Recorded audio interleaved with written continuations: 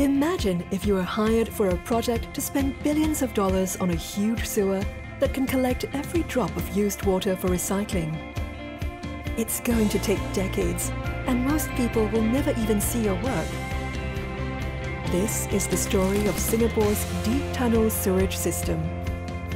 By the 1990s, Singapore was flourishing, but a growing population meant more used water. Then in 1995, the idea for the DTSS was born. When I was the Director of Environmental Engineering Division, I received a project proposal from the Sewerage Department wanting to lay a large pipe to discharge the effluent water from Kim Chuan Sewage Treatment Works all the way south to the East Coast. I did not like the idea, so I thought over the problem and came up with this idea of the DTSS. Why don't I relocate the treatment works at a point very near the sea? Then my discharge of the effluent is very short.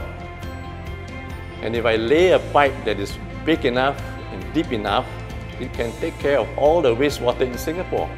It is really an engineering marvel because we are able to collect the used water and send it to a very centralized plant that is based on a new design concept which is very compact, that is able to save land for Singapore. The first phase of the DTSS took 9 years and was completed in 2008. It conveys used water from the northern part to the eastern part of Singapore and lies up to 25 stories beneath our feet. If you look at this project, right, it's stretched out nearly 10 years. And during that period, environment changed, site conditions changed, business environment changed. The contractors, consultants, subcontractors, we were able to get the buy-in for them to change their plans and yet keep to the purpose. In my working life, I can safely say the greatest satisfaction is being involved in DTSS Phase 1 and seeing its fruitful completion. With rising population and industry development, it is not possible to keep expanding existing used water infrastructure. The DTSS is a sustainable solution that will also add greater resilience to our water supply. Phase 2 of the DTSS, together with the Tuas Water Reclamation Plant, is ongoing and will serve the western part of Singapore.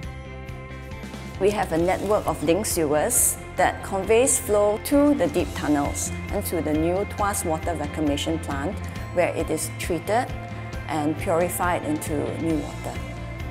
TWRP will be co-located with NEA's Integrated Waste Management Facility. Collectively, they'll be known as the Tuas Nexus, which will facilitate Singapore's harnessing of the water, energy and waste nexus.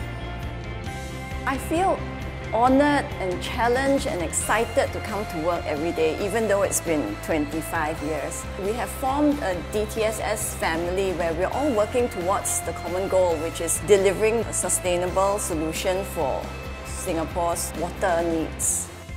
I take great pride in having contributed the DTSS because it is something that would be very beneficial for the nation and would last for the next 100 years.